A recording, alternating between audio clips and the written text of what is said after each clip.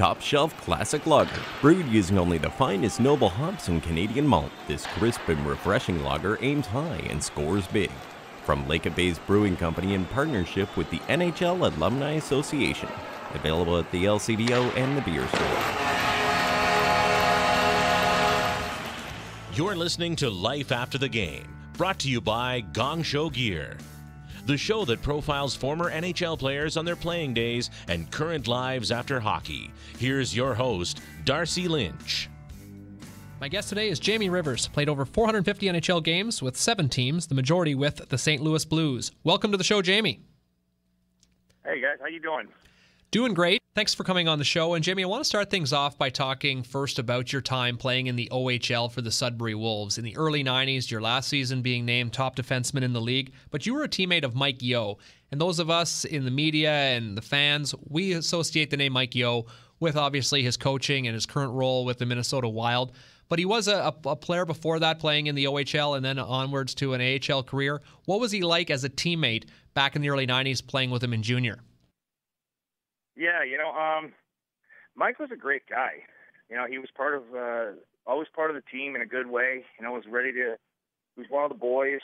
He worked extremely hard, and I think that that's probably what has translated to success in the pro coaching business, is that he always worked hard. He always tried to do the right things.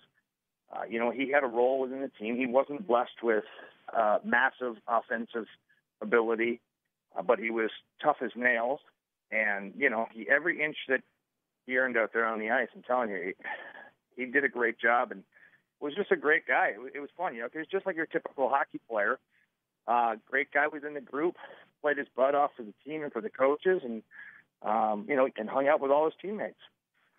Well, and speaking of coaching, when you moved on from Sudbury and broke into the NHL in the mid-90s with St. Louis, around that time, that the coaches that you would have been breaking into the league with Mike Keenan and Joel Quenneville, certainly very established coaches, but not guys that are necessarily known as the most warm and fuzzy, and they're going to cuddle you whenever you're first breaking into the league. What was that like, being a young player in the league, trying to break into the league full time, and having two of the most fierce coaches as your first ones? Yeah, I had good preparation for that in a couple of ways. When we had Glenn Murkowski in Sudbury coaching us, he was a real hard worker as a player, and he was a real disciplinarian with the team.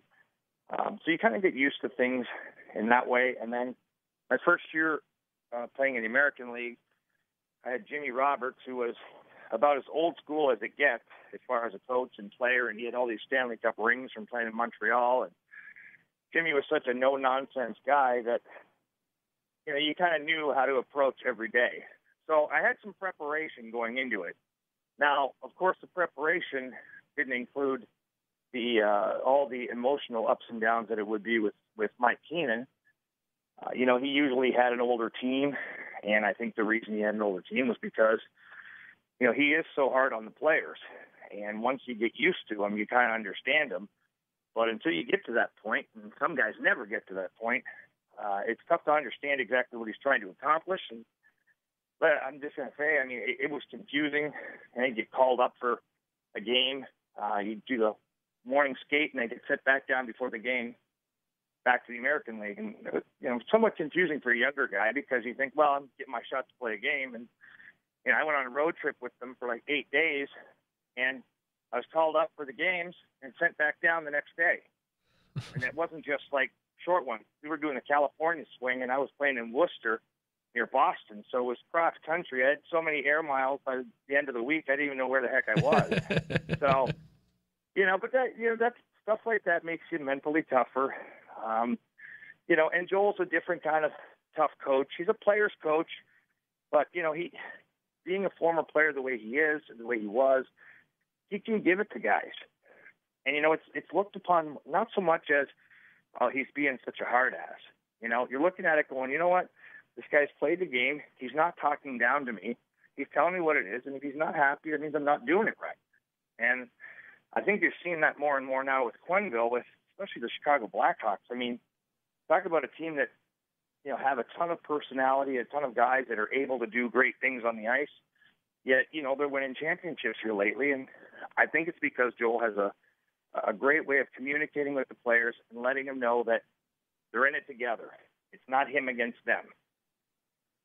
This is Life After the Game, brought to you by Gong Show Gear. This week's guest is former NHLer Jamie Rivers. And when you're talking about your time in St. Louis, needing to be mentally tough when you're playing under a coach like Mike Keenan, I'm interested to hear what your experiences were like with Brett Hull. You played with him early in your career in St. Louis. You also would have been a teammate of him in Detroit. And the reason that I ask about Hull is he is one player where when he came up on this show, it isn't necessarily the most consistent recollections that players have of him. That there's clearly, he's one of the most comical guys in the league, and there's a lot of guys have regaled great stories about their years playing with Brett, but there's others who have talked about, especially when they were breaking into the league, that he wasn't the easiest player on rookies. What was your overall relationship like with Brett? Well, I had a great relationship with Brett. And still do to this day. I mean, we only live about 15 minutes apart here in St. Louis. And, I think I think a lot of people get confused with Brett. He gets misinterpreted sometimes. He's got a very dry kind of humor, and he gets a kick out of saying things that are like right out of left field. And as he's walking away, he's giggling to himself, but everybody thinks he's serious. And there's a lot of times, even when I was a rookie, I used a long stick, and he always gave it to me every day about, that's too long. And one day he walked in and, had some netting from one of the nets that were down below, and he taped it up to my stick and acted like he was using it as a pool skipper. So, I just laughed that stuff up, though. And Brett loves the humor, so you start giving it back to him, he actually enjoys it. So, I guess my time with Brett Hull is probably different than some other guys along the way. But realistically, all he wanted to do was win hockey games, and he wanted us to do well, and he wanted to play hard. And he loves scoring goals, too. So, I can't fault the guy for that. And when he was here in St. Louis, a lot was made of the fact that, he never got the team anywhere. Didn't get to the conference finals, didn't get them to the Stanley Cup. But it's amazing that when he went elsewhere, he brought the Dallas Stars to the Cup and the Detroit Red Wings. So, I don't think any of those things that people say about Brett, I don't think people should read into that too much. A lot of the stuff he says is for reaction purposes only. And trust me, he has a great time walking away from some of those discussions just giggling to himself. And with Ottawa being your hometown, Jamie, I'm interested to hear about your time playing for the Ottawa Senators, and specifically around that 1999-2000 season. Alexei Yashin's last season with the club, he was a teammate of yours, but it was a very unique circumstance that season that he sat out the year before in a contract dispute and then had to fulfill his contract for one final season, and it was clear that the writing was on the wall that he was going to be leaving Ottawa. But he's still the star player of the team and leading the team in points. What was that like, being in the room, playing with Alexei, when everyone in the team knows that he wants out and several players on the team were anxious to get him off the team as well? Must have been a very interesting dynamic in that locker room. Well, I'll tell you what. First of all, I want to give credit to Marshall Johnson, who was the GM there, because realistically, what he did with that situation was just genius. And I say that because Yash had 1 year left on his contract, and he wanted to get out of Ottawa so bad. Well, if he wouldn't have had a crappy year, then he wouldn't have been going anywhere for any kind of good market value. So, Marshall Johnson knew this guy's going to have to produce this year, so we might as well throw him in there. Everybody just, kind of operate as normal. Don't worry about all the BS. This guy will score some points. He'll do something for this team. And, if memory serves me correctly, he had a hell of a year that year in 2000. I mean, he scored a lot of goals. I think he was our top point getter. So, Marshall kind of played the little Jedi mind game with Yash on that one. But, really, Yash wasn't a bad guy. Maybe he gets some heat here and there about things, but he was really, really good in the locker room. Not a boisterous guy, not a guy that you're looking at to say, oh, yeah, I want to take the mountain with this guy. I mean, he's not one of those guys. But he certainly wasn't disruptive. Kind of kept to himself, kind of did his thing. And, it's a shame that the business side of it kind of got wrapped into it and whatnot. But, hey, Yash brought in a lot of that on himself by making decisions and doing what he did. And, ultimately, at the end of the day, it didn't work out in Ottawa and didn't work out too well for him in the short term in Long Island and all those things. We know where all that ended up.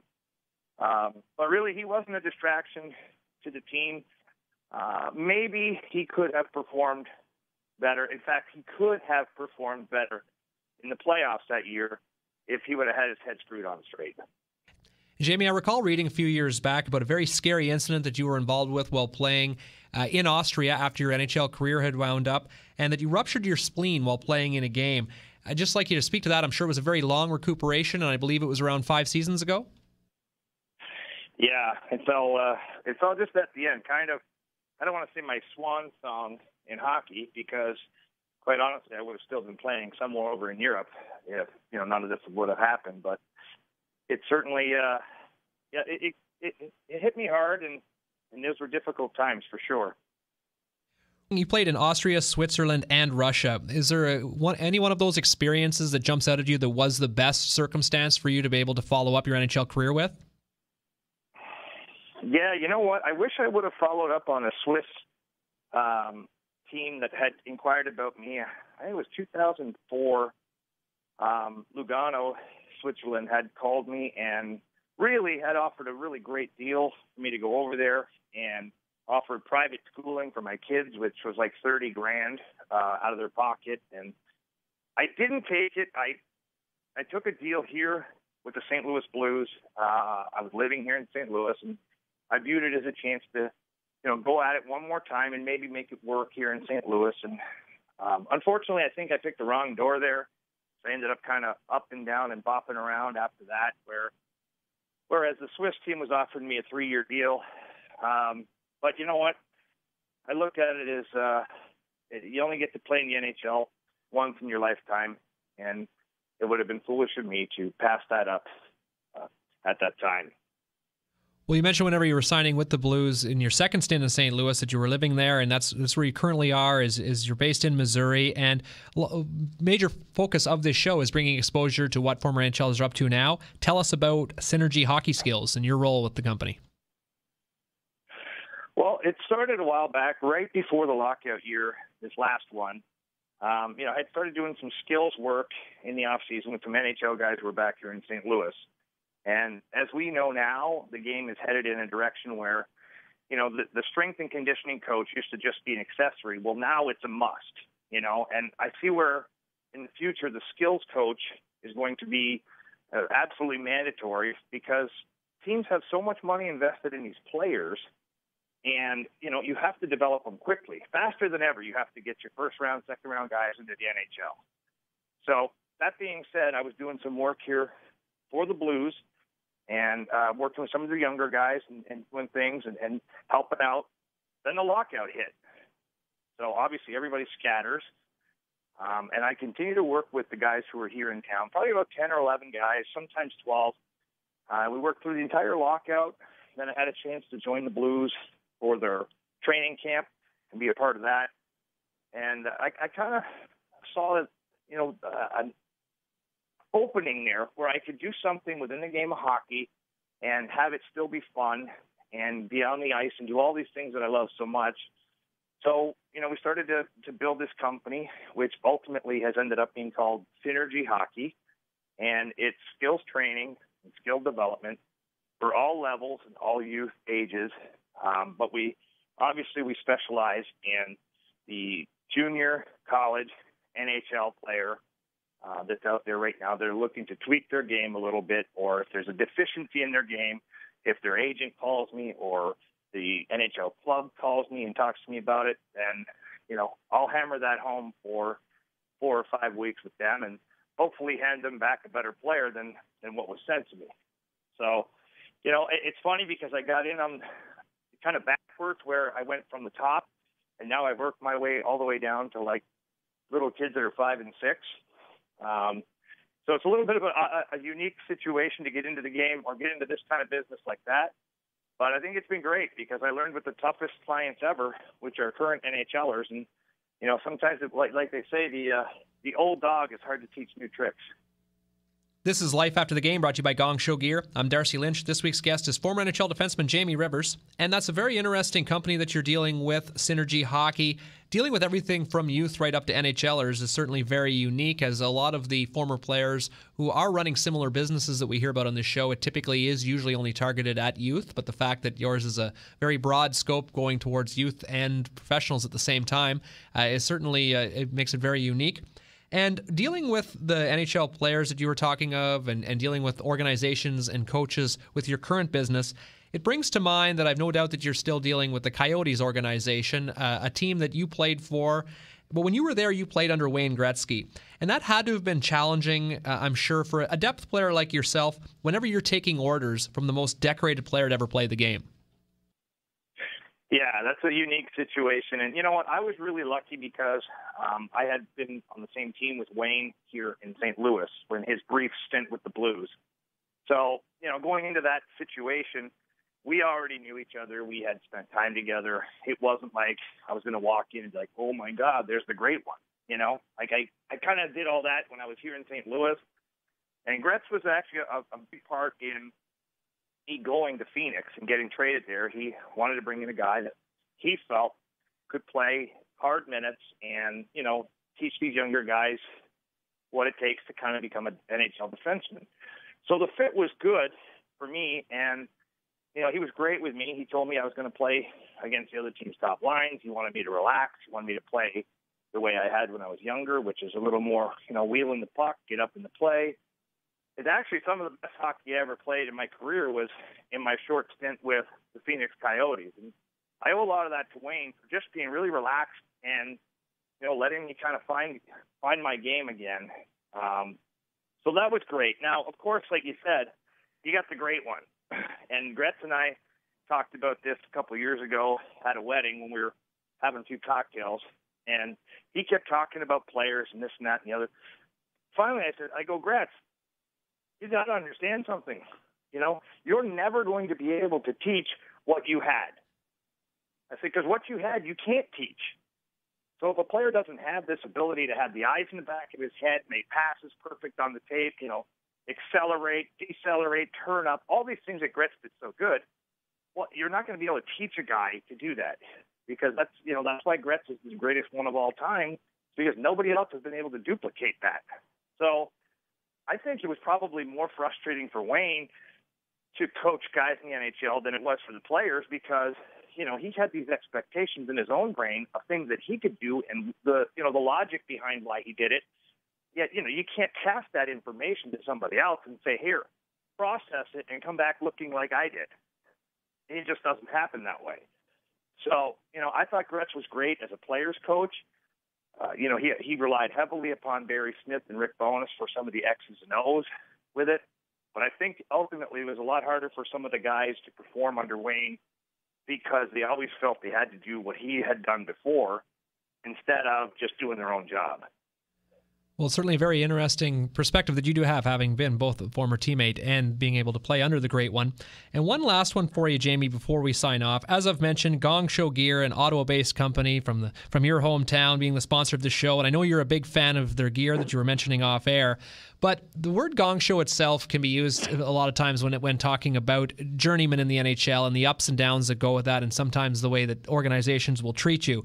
And you were a depth player on a lot of great teams, and you're a great teammate. Your name has came up numerous times with former NHLers talking about some of the best glue guys on a particular team. And I also know that you're very humble. I just was recently reading your Twitter handle and saying I'm good in the locker room, and that's where they left me most of the time. But it's great to be able to find it's great to be able to find humor in that. One of the greatest reads I've ever read on the NHL is Sean Pronger's Journeyman book. But you were a journeyman as well, and I'm just wondering if you could share any example of, I use the Gong Show words, but like a Gong Show moment that could only happen to a journeyman, that something that the players who sign a contract and stay in the same organization for 10 years could never experience, that only someone who knows the ups and downs of the league could experience.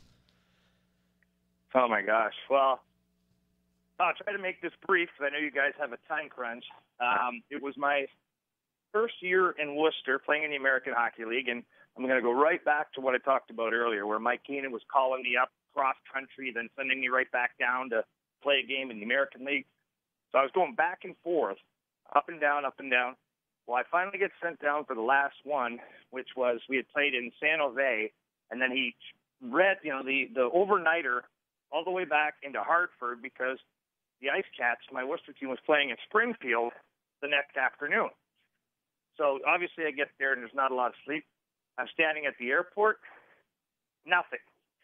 My bags, my sticks, nothing has come through at all.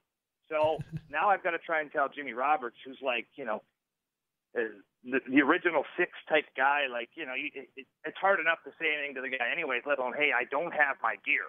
And we had some guys that were injured who was expecting me to play. So I just said, I'm not a high-maintenance guy, and I think any trainer that you talk to throughout my career will tell you, Riv's never even looked at his skates, And thank God for that, because I went to the rink with the team and talked to our equipment guy, and I said, look, just tell Springfield to pack a bag of hockey gear, give me somebody's extra skates, and get me one stick, and I'll play. I don't care.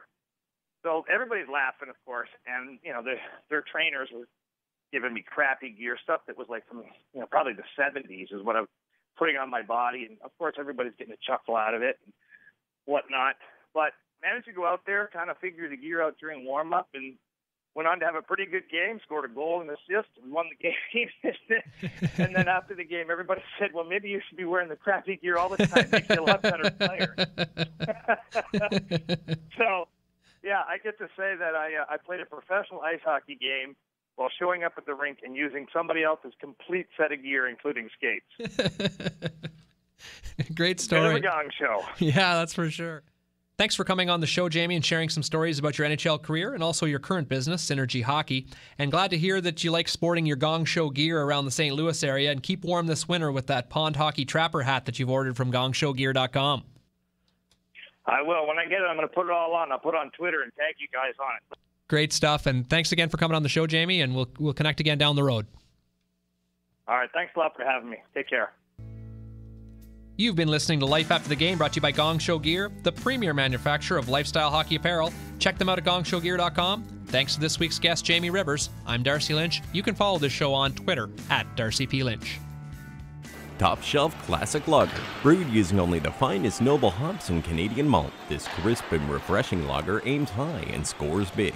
From Lake-Based Brewing Company in partnership with the NHL Alumni Association. Available at the LCBO and the beer store.